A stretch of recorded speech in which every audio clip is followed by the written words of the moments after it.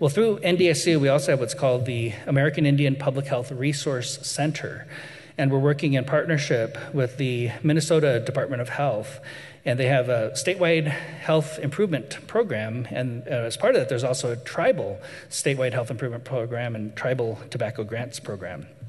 And our team at NDSU is working in collaboration with them to do the evaluation of those programs. So this is wonderful. I know in Minnesota there's always opportunities for improvements in state-tribal relations, but you are light years ahead of South Dakota in terms of state-tribal relations when it comes to programming.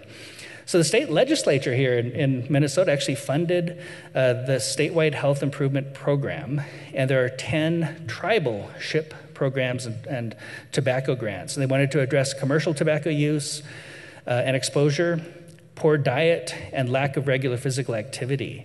And it was a wonderful process in which the Minnesota Department of Health in 2013 did a statewide tribal engagement to identify priorities and worked with the American Indian Cancer Foundation as a part of that process. I know we have some of their staff members here as well.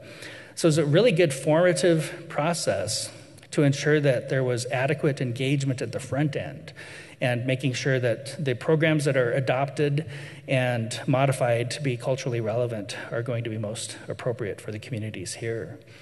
Just real briefly about our American Indian Public Health Resource Center at NDSU, we're focusing on 4 areas of public health education, services, policy, and research. And we've been able to now work with every tribe in Montana, Wyoming, North Dakota, South Dakota, and Minnesota in various aspects of our technical assistance. And again, with Minnesota, it's predominantly through this tribal SHIP program. So we take that 4-pronged approach with public health policy, public health services, public health research, and public health education. And we're able to provide technical assistance to tribes throughout the Northern Plains in this arena. And what I had identified when I was working in the Great Plains Tribal Chairman's Health Board is that we didn't have access to teams of evaluators that are well-trained in evaluation, but also understand the local cultures, or at least want to make the effort to understand the local cultures. And very proud of our team. We have a couple of our team members here today. Dr. Melanie Nadu and Pearl Walker-Swaney are both here with us today. In terms of tribal engagement, that really drives everything that we're doing. And it's one of the things that I think made the Minnesota tribal SHIP program so successful was good tribal engagement at the front end. And I think this is going to be a model for other states to consider. So it's not just an opportunity to evaluate a program for community-specific outcomes. It also is a process in which we can evaluate, look at what's working and why, and replicate that hopefully in other states. So some of the goals to engage the 10 Minnesota tribes in this program.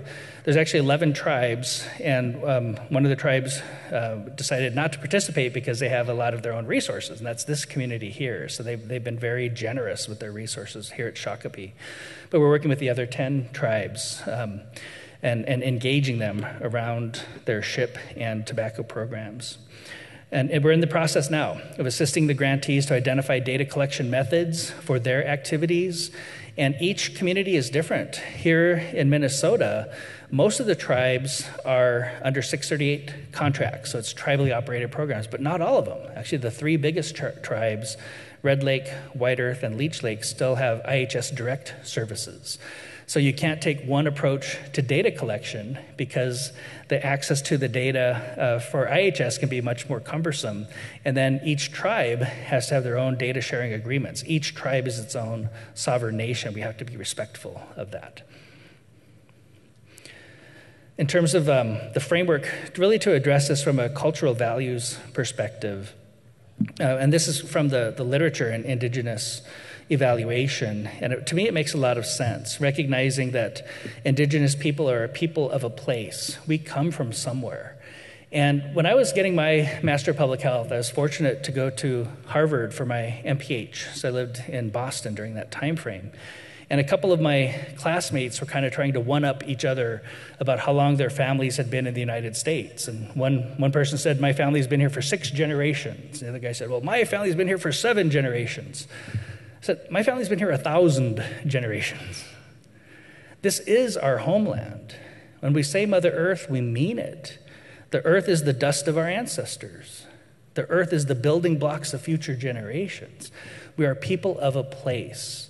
And that means a lot to us in many ways that isn't necessarily the same for other parts of this country. I don't know if place has the same deep-rooted spiritual and cultural value in other cities as compared to reservation or other tribal communities.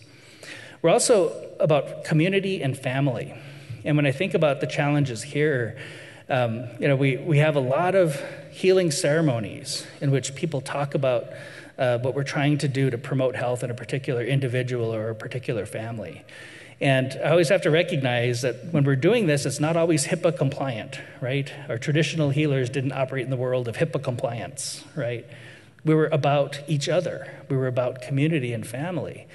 And for those of us who participate in healing ceremonies, the power that you feel when you know your whole community wants you to be better is indescribable.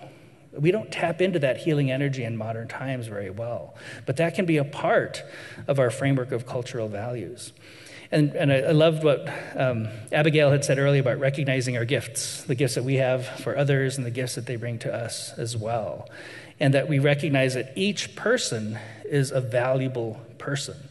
Each perspective is a valuable perspective.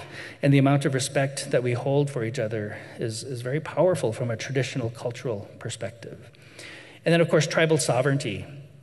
I like to say if you've worked with one tribe, you've worked with one tribe.